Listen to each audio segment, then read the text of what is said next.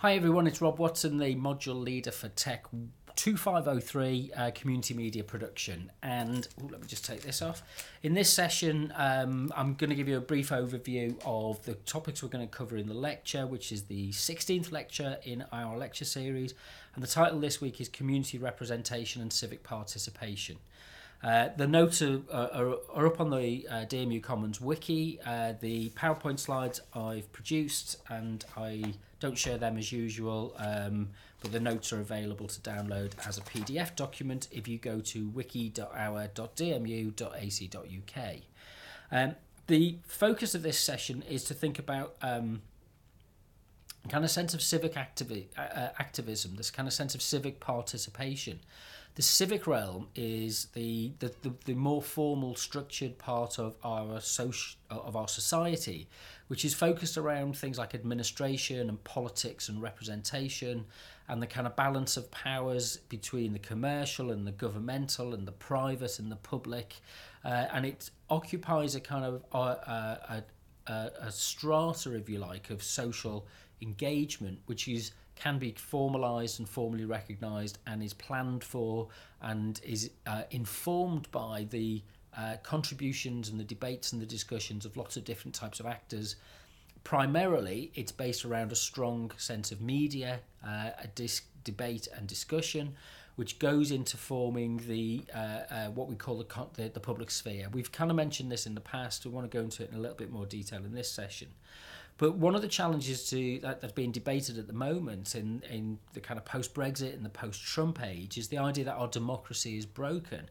And somehow the kind of trust and the kind of confidence that we have in civic engagement and civic structures and institutions, democratic institutions, are somehow under pressure and are waning. And we use various measures to think about how successful our society is.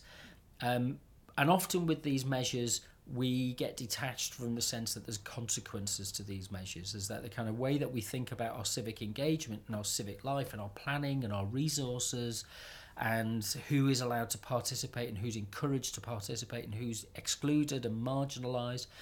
This whole debate and discussion seems to kind of be up for grabs at the moment, let's put it that way. So some of the examples that we'll look at the way that kind of media activism has been used as a form of counterbalance to global corporate capitalist interests. And we look at things like protest.net and indie media and in the independent media centres and how they've emerged from the kind of counter-globalisation movement and the post-banking crisis movement. So this is founded on an idea of kind of open publishing and a kind of sense that there's a more democratic way to facilitate debate and discussion within civic society.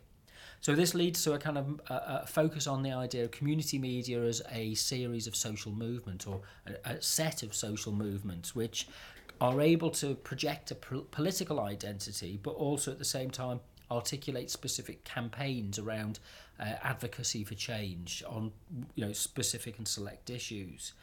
And this requires the building and the maintaining and establishing of activist networks in which people come together in order to be able to debate and discuss and what's the word I'm looking for, to agitate for certain outcomes which challenge some of the mainstream outcomes that are kind of predicted at present.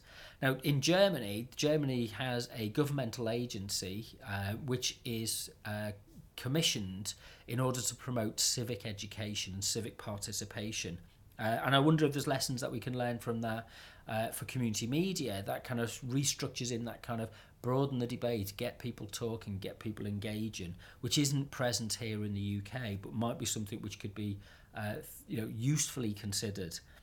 So it adds to a sense of political democracy. How do we develop and articulate our community's goals, our interests, and what's the kind of debate process, the decisional process that underpins the legislative and resource choices that are allocated and made. So the challenge is that what we're trying to do is we're trying to wrap everything together in terms of often an idea of the kind of general public. It's just an amorphous number of people out there.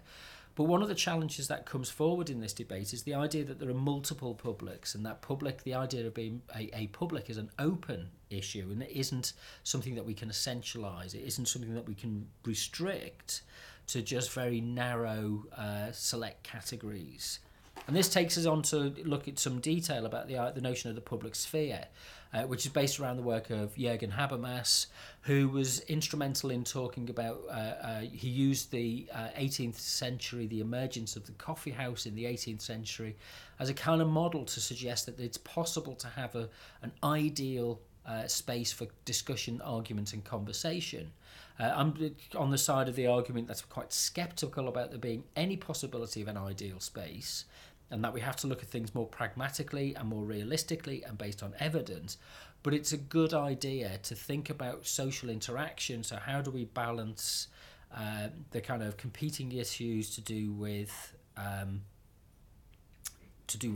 newspapers, corporations, information management, tech companies, government. There's an awful lot of debate and discussion about how we use media to develop a more democratic culture. So we'll cover these issues and more. Let me just find the lecture. Oops, there we go. Let's go to the main page. The lecture notes have been posted. Come on, let's work. Sorry, I didn't bring up the page before I checked.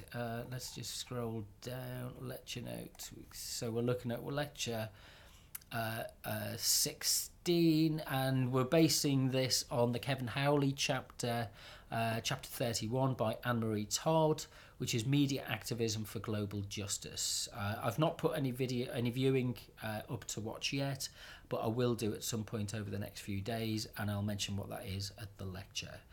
So hopefully you can read the notes in advance, or I'll see you at the lecture.